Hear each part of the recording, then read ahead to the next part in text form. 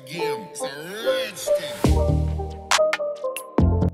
Welcome everyone to Pivotal Stats, where we talk about data analysis techniques, business intelligence platforms, and much more. So let's go. Hey everyone, welcome back. So today we're going to learn about two very important topics within SQL, which is limit and subqueries. Okay, and how we can use both of them together to answer very specific questions that you might be asked during an interview or during an analysis process. So let's just jump into it. Now, to begin with, let's start with the limit. So what is a limit statement? Basically, it's a way for us to get the top n items from your table. So for example, you want the top 10 row items from the existing table. You will use a limit statement. Now, in different database platforms, the limit statement might have a different name. For example, in SQL Server, you will use top instead of limit, right? And the place where we write top and limit are different as well. We will see how we can use limit in BigQuery because top statement is not valid in BigQuery environment. In BigQuery, we use limit. So let's say I have a table here and I'm using the same dataset that we've been using for the SQL series, which is open powerlifting dataset. So we're going to use the same table. And the problem statement here is I want to see the top 10 rows from this table. Okay, so this table has many rows in it. And out of those, I just want to see the top 10 rows. Now there might be multiple use cases for this.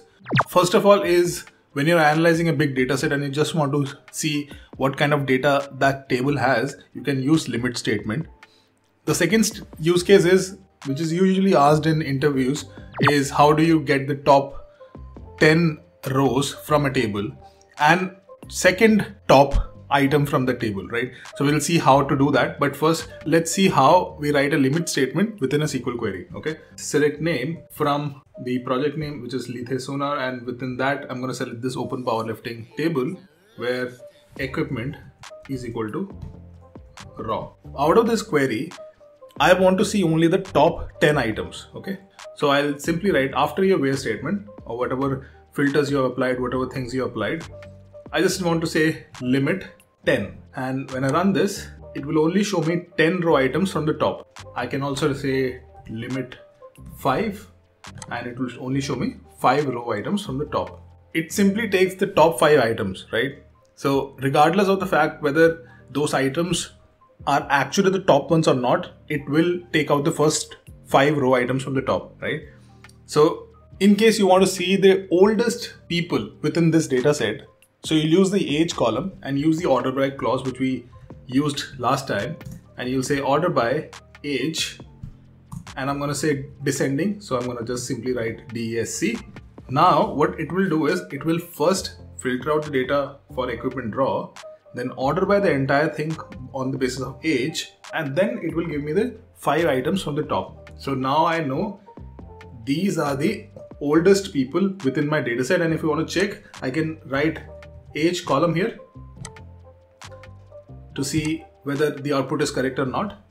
Now it will include the age column as well. Now if you see, the output was indeed correct. You might be thinking, what if I want the youngest people out of the lot, right? So all you have to do is just remove the DESC part, right? So it will order everything in ascending order, and when I run this, it will give me the youngest people inside that table. Now let's understand another concept within SQL, which is known as subqueries. Now subqueries are important because it will help you churn out your data in multiple lots so that your end query or the way that you're processing your data becomes much more simpler.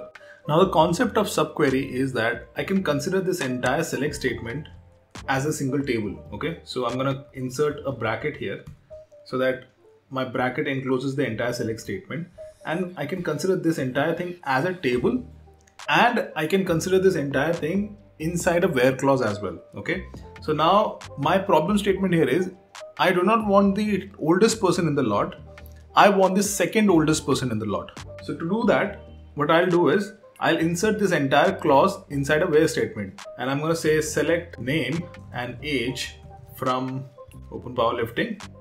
Okay, let me just indent this a little bit so that it's easier to understand, where equipment is equal to raw and name is not is equal to this entire statement. But because it's in a where clause, and where clause expects one output or one column output, we cannot have multiple columns here. So I'm going to just remove this age from here.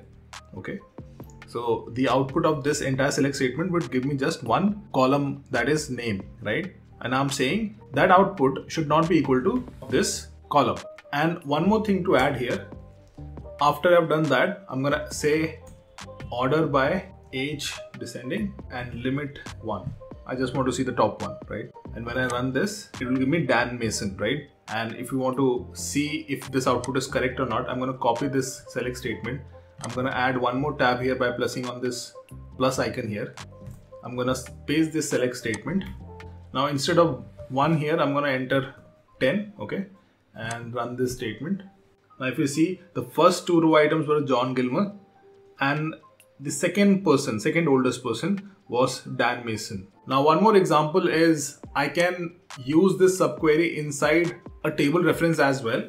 Right now we used it inside a where clause, but we can use it inside a table reference as well. So I can simply say, I'm gonna enclose this inside brackets, and I'm gonna indent this little bit, and I'm gonna say select distinct name from this entire table and run. Now it has given me 6 unique list of items from that original list of 10 that we had in this select statement. So now I hope you understood how to use limit statements and use subqueries, and use both of them together so that you can get interesting outputs. So that is it for today. Stay tuned for more, because we're going to cover a lot more interesting topics within SQL in BigQuery in upcoming videos. If you're liking my content, please consider subscribing to the channel. And as always, thank you so much for watching. I'll see you in the next one.